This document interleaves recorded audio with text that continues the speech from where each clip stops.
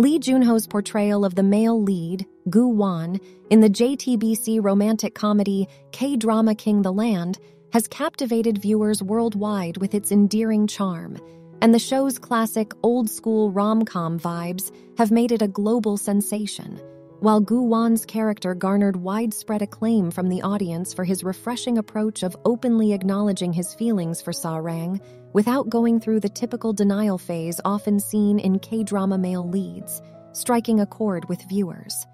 Moreover, Gu Wan's character stands out by embodying all the love languages, making him an exemplary figure within the narrative, and the praise for the first kiss scene, which depicted consent, is noteworthy in the context of K-dramas, where toxic male leads often dominate such moments.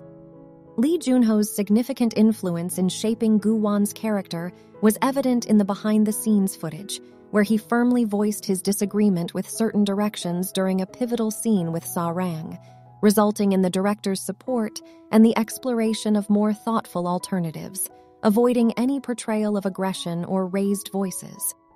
Despite the enemies to lovers setting common in classic K-dramas, Gu Wan's character defies stereotypes by rarely exhibiting toxic behaviors, refraining from forceful actions like grabbing Sa-rang's wrist or kissing her without consent, even during their initial animosity phase, and this nuanced portrayal by Lee Junho adds to Gu Wan's endearing nature, sparking curiosity among viewers about whether the character is inspired by the actor himself.